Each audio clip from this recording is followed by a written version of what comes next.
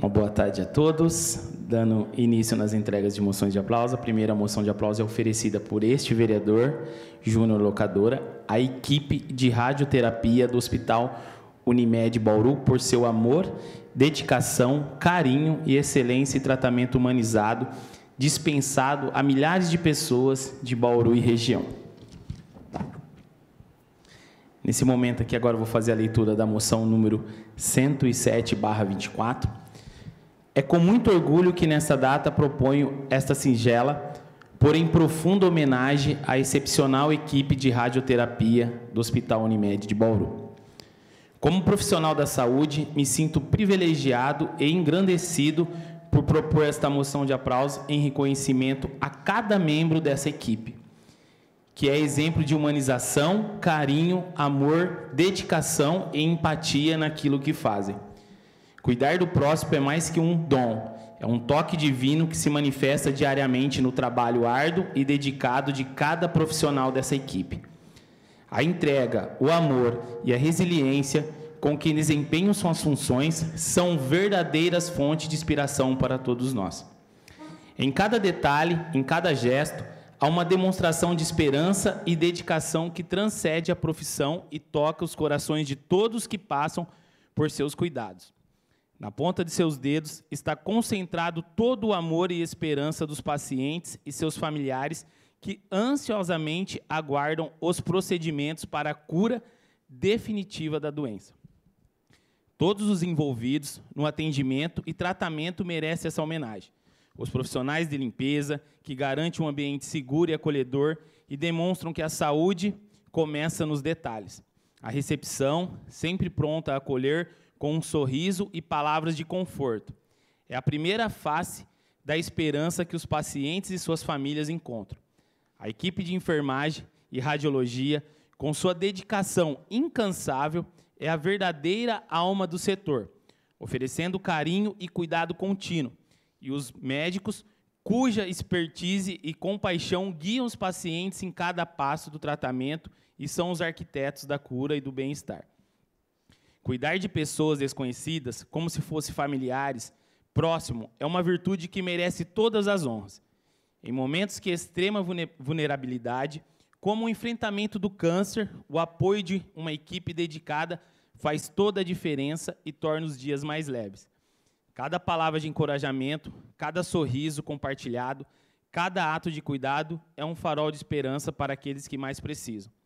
Seu trabalho não é apenas uma profissão, é uma missão de vida que enche nossos corações de orgulho e gratidão. É um amor manifestado em uma forma de serviço, a resiliência que se reflete em cada tratamento e a esperança que renasce em cada paciente e em cada sessão de radioterapia. Em nome de toda a cidade de Bauru, expressamos nosso mais profundo agradecimento por todos que aplaudimos de pé nesse trabalho de amor, cuidado e dedicação.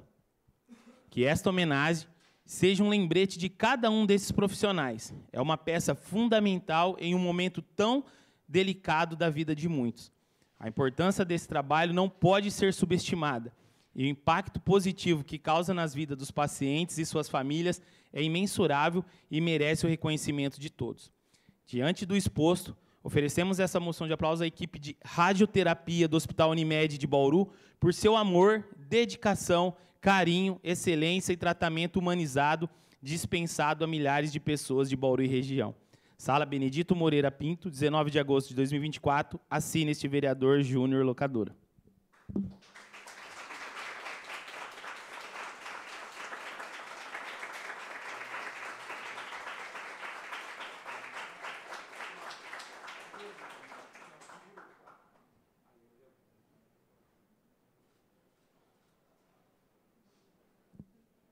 Antes de passar a palavra, acho que temos um vídeo.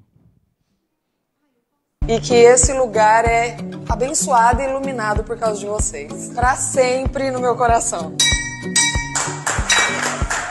Essa é a Daniela Bombinho. Ela acabou de tocar o sino da vitória após semanas de radioterapia aqui no Hospital da UNIMED. O sino da vitória é uma cerimônia para comemorar a alta do paciente oncológico, levar esperança para aqueles que ainda estão realizando o tratamento e também para desmistificar a associação da doença com o final da vida. A cerimônia ocorre aqui desde 2019, conta com a presença de familiares, equipe hospitalar, discurso inspirador e até docinhos para alegrar a festa. E por isso, nós viemos conhecer a sessão de radioterapia do Hospital UNIMED.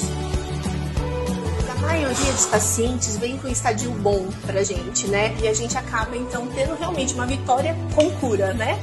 De acordo com a doutora Tatiana, que é a coordenadora do setor, é possível realizar radioterapia para todos os tipos de tumores, sejam os profundos ou os mais superficiais. Para isso, eles contam com uma equipe multidisciplinar que é responsável por adaptar o tratamento para cada pessoa. Aqui a gente está vendo o planejamento de uma radiocirurgia para uma paciente que precisa de rádio apenas na visão. Por isso, eles fizeram essa máscara personalizada.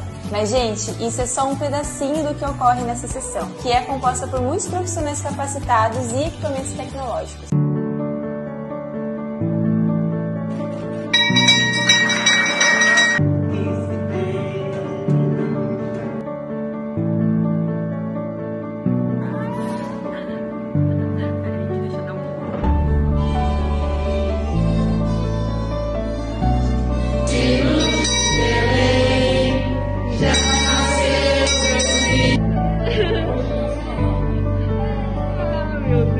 Conhecer as manhas e as manhãs, o sabor das marcas.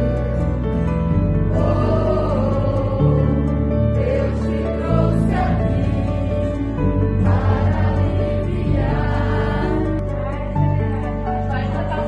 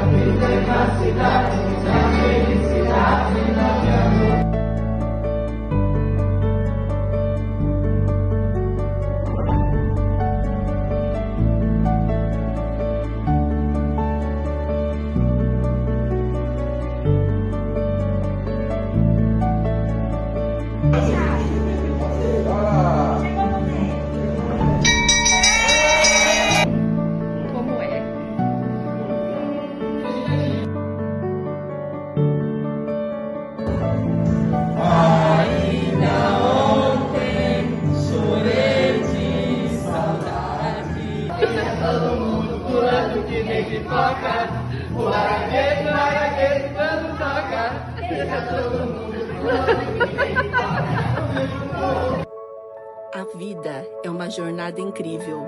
Não podemos deixar que a doença tome conta dos nossos dias. Por isso, viva cada momento como se fosse único.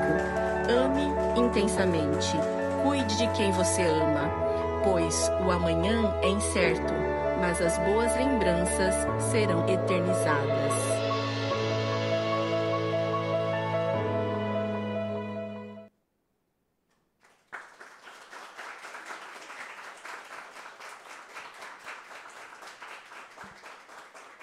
Nesse momento eu passo a palavra à doutora Tatiana. Boa tarde a todos. Boa tarde, locadora. É uma honra estar aqui hoje, presenciando esse momento. Eu vou inverter um pouquinho, eu vou fazer meu discurso, mas, primeiramente, depois desse vídeo, eu queria presentear a pessoa pelo qual estamos aqui, que é o Vinícius. Cadê o presente?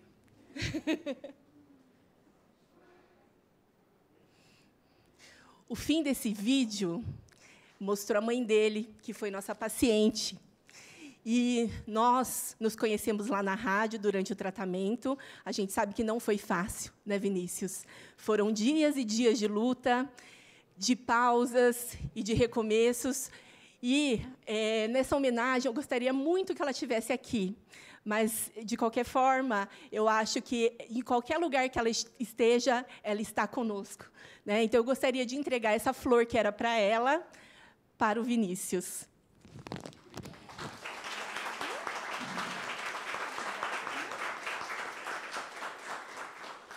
agora. Deixa eu pegar.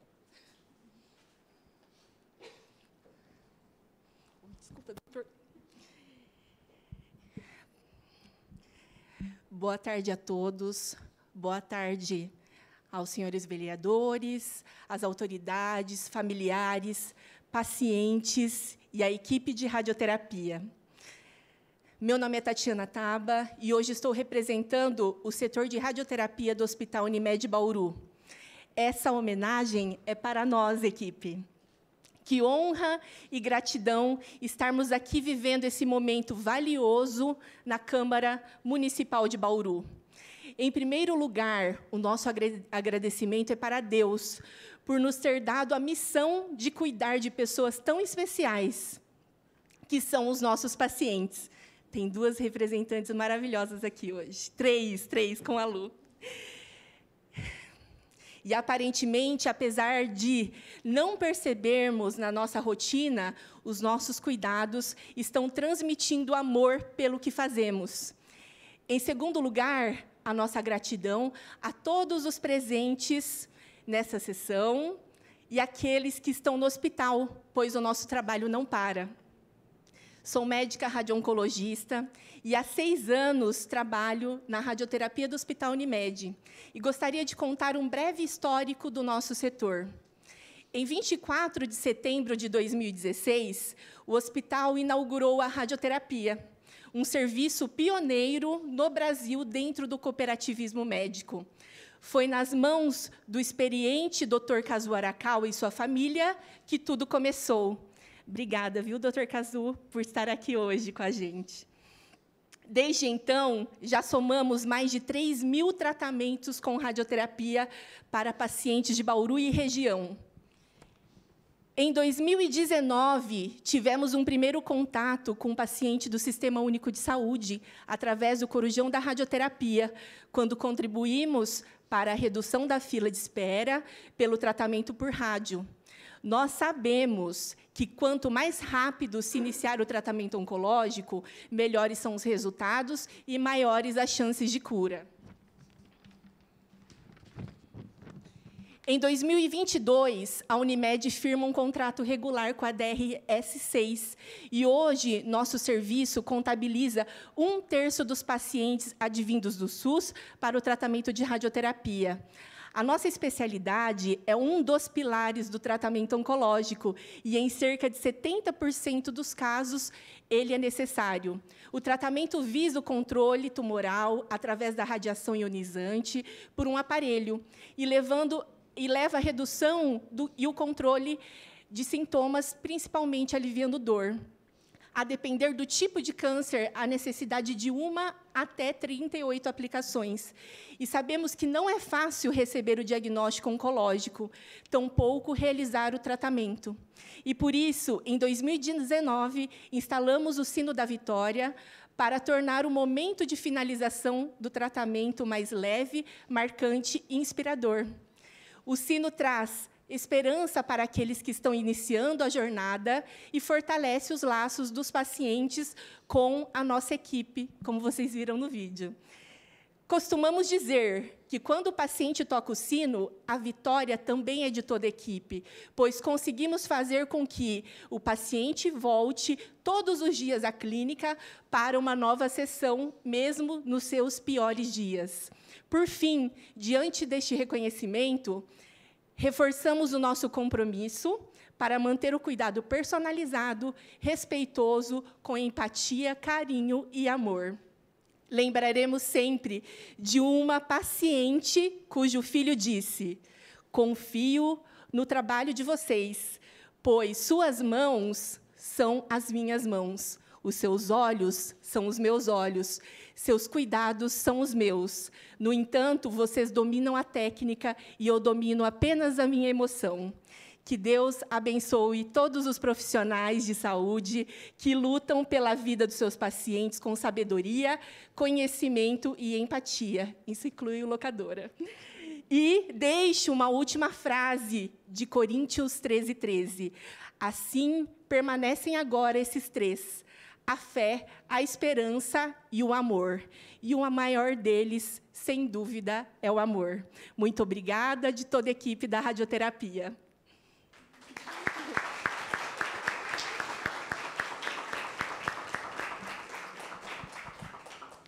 Gente, mais alguém gostaria de falar alguma coisa? Uma palavra? Pode ficar à vontade. A tarde é nossa, que hoje essa é a única moção. Se alguém quiser falar alguma coisa... Quer falar alguma coisa, Vi? Eu quero, depois dessa homenagem, primeiro agradecer a homenagem para minha mãe, né?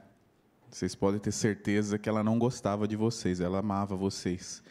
E minha mãe, quem conheceu ela, era uma pessoa muito geniosa, ela desconfiava muito das pessoas, porque ela já tomou bastante tombo na vida. E era inspirador ver ela com vontade de ir até a UNIMED. Tanto que, da última vez que ela precisou internar, ela não queria internar, ela queria falar com a doutora e com a equipe da UNIMED, que depois encaminharam ela para o hospital. E eu posso garantir para vocês que, nesses meses em que eu ajudei minha mãe nesse tratamento, enfrentei com ela, a gente passou por vários médicos, várias clínicas, vários exames, e, sem sombra de dúvida, nenhum lugar que a gente foi, inclusive internações, a gente foi tão bem acolhido, tão bem recebido e tão amado. E a gente sentia isso. Lá é um lugar que eu acreditava que era um ambiente pesado, né? Porque, poxa, e minha mãe falava: "Ai, Vinícius, eu queria sair, porque onde eu vou só tem doente", né? Que ela só ia sair de casa para ir no hospital. E lá não. E até nos dias mais difíceis dela, a Bruna deve lembrar, que eu falava: "Bruna, eu acho que eu falei para minha mãe não ir, mas ela quis vir". E não tinha um dia sequer que ela não voltava e falava: "Que equipe maravilhosa, que equipe". E quando eu falei que o locador ia homenagear vocês, ela falou que queria estar aqui, só que Deus quis levá-la com ela, né? E onde quer que ela esteja, eu tenho certeza que ela está muito feliz. E eu só tenho a agradecer vocês, porque ali, como a gente recebeu um áudio, acho que de uma munícipe que inclusive está aqui, né, Lu? E ela falou que realmente o trato que vocês têm com os pacientes é como se vocês estivessem tratando um pai, um irmão, alguém da família. E isso é uma coisa que a saúde precisa. Se 10% da saúde tivesse essa sensibilidade e esse amor que vocês têm, a gente estaria num mundo bem melhor. Então, eu agradeço muito, né, a homenagem, e eu queria render também as minhas homenagens por esse amor. E que Deus retribua vocês, porque acho que Moção, nada paga aquilo que vocês fazem. E isso é uma coisa que só Deus pode retribuir, porque vocês são vocacionados. Então, muito obrigado de coração e parabéns aí pela homenagem.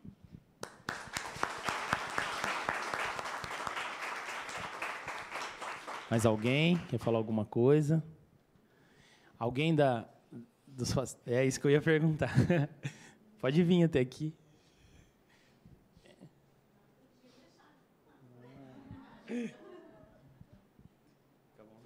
Obrigada. É muita emoção estar aqui, Tati. Você sabe a admiração que eu tenho por essa equipe maravilhosa. Também fui paciente em 2017. O doutor Kazuki me avaliou e você que me deu alta.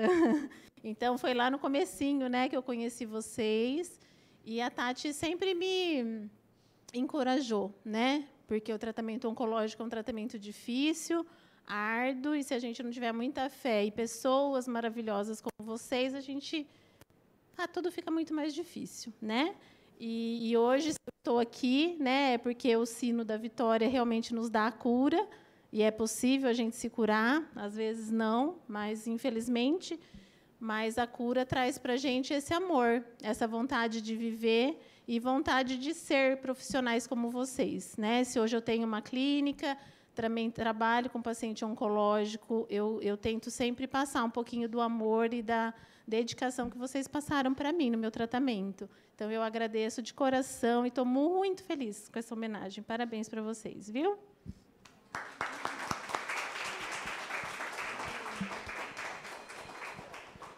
Mais alguém quer falar alguma coisa?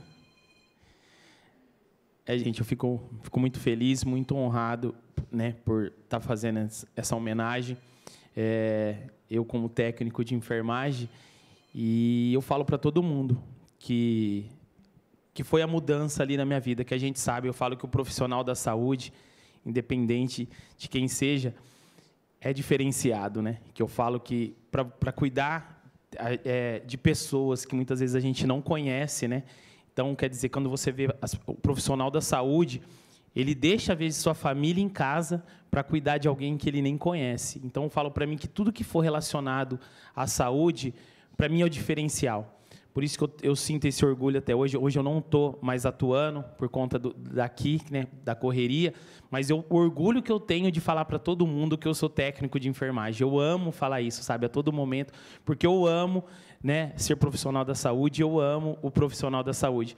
E essa fala que o Vinícius fez até, da hora que ele fala dos 10%, né, que ele fala da saúde, eu falo assim, que se 10% da população tivesse o amor que o profissional da saúde tem por outra pessoa, nosso mundo já seria diferente, porque eu falo que o profissional da saúde é diferenciado, sabe? O cuidado que tem com as pessoas é diferente, né? Aqui eu conheço da equipe a Bruna, né? Mas eu falo que eu não conheci ainda a doutora Tati, não conheço a equipe, mas eu sei, né? Muitas vezes, às vezes, as pessoas, como dia a dia, se eu pegar meu celular agora, 2, 3 pessoas falando, locadora, estou aqui na UPA, pelo amor de Deus, me ajuda, louca. Hoje, só 2 casos de ação de pessoas aguardando vaga. Então, as pessoas todo o tempo precisando. E eu falo que esse é o diferencial, porque é aquilo. Ontem era feriado e as pessoas nos procurando. E eu falo, eu amo isso, eu gosto de fazer isso. Então, é o gostar. E é todo profissional da saúde, porque não tem dia. Pode ser véspera de Natal, pode ser véspera de Ano Novo, vai estar ali para atender. Então, acho que esse é o diferencial do profissional da saúde. Ele está ali para cuidar, independente de quem seja, sabe? Às vezes, então, eu fico muito feliz e toda vez que eu tenho a oportunidade de usar, né, esse cargo que Deus me deu, que Deus me colocou a ser vereador, para estar homenageando alguém, né, que seja da área da saúde, tudo. Então, por isso que eu falo, hoje eu tenho esse privilégio. Eu falo, acho que na história da Câmara Municipal, nunca teve um vereador técnico de enfermagem que hoje é presidente da Comissão de Saúde, sabe? Isso é um prazer enorme para mim, que o carro sempre teve... eu saí de lá da ponta, da periferia, e poder vir aqui. Então, toda homenagem que a gente puder fazer, sempre, para qualquer profissional da saúde, qualquer equipe da saúde, tudo que for envolvido com a saúde, e é por isso que eu sempre brigo e sempre falo nessa tribuna. Enquanto eu não ver uma cidade, um país, um mundo lutando primeiro pela saúde e depois outras coisas, eu não vou parar de brigar. Porque eu nunca vou aceitar ver primeiro pessoas investindo dinheiro em infraestrutura para depois pensar na saúde. Eu não consigo, isso não entra na minha mente. Por quê? Porque eu vivo isso todo dia. Todos os dias eu recebo uma mensagem de alguém, pelo amor de Deus, locadora, minha mãe vai morrer. Pelo amor de Deus, meu filho vai morrer. E algumas das vezes, a segunda mensagem que chega é a seguinte: locadora, meu filho morreu. Locadora, minha mãe morreu. Então, é isso que eu trabalho todo dia, que eu luto todo dia para que um dia isso acabe. Porque num país que tem tanto de dinheiro que tem, nossa cidade, o tanto de dinheiro que tem, não é justo a gente olhar agora numa lista e ver lá 40, 50 pessoas aguardando uma vaga de internação. Então, é por isso que eu brigo todo dia. Então, mais uma vez, gente, parabéns. Sem dúvidas, eu sei o carinho que vocês têm, eu não preciso nem estar lá, porque eu falo para todo mundo. Às vezes alguém vem falar alguma coisa de qualquer outro setor, fala assim, gente, o profissional da saúde é diferenciado. E, às vezes, eles não têm ali... às vezes, a população acha que a gente é de ferro, que a gente não tem sentimento, que a gente está ali só por estar, que muitas das vezes a gente acha que é dinheiro e a gente sabe o tanto que o profissional da saúde ganha pouco por tudo que faz, não tem vida, não tem feriado, não tem domingo, não tem Natal, não tem Ano Novo, passa aniversário trabalhando, passa aniversário da mãe trabalhando, do pai trabalhando, e é só para cuidar de outras pessoas. Então, gente, mais uma vez, parabéns. E lembrando que essa homenagem ela foi aprovada por todos os vereadores. Agradecer aqui os assessores que fazem aqui presente, da presidência, os assessores do vereador Segala, os assessores que muitas vezes os vereadores não estão presentes, mas a homenagem foi aprovada por todos. Então, se sintam homenageados por Bauru. É Bauru, nós, os 17 vereadores, representamos a nossa cidade, então é Bauru que dá essa homenagem para vocês. Parabéns, gente.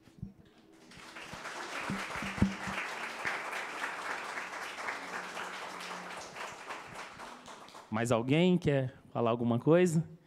Então, gente, mas nada havendo a tratar, essa presidência dá por encerrada essa sessão às 15h27. Eu peço que vocês permaneçam só para receber aqui os cumprimentos dos assessores e dos vereadores que se fazem presente.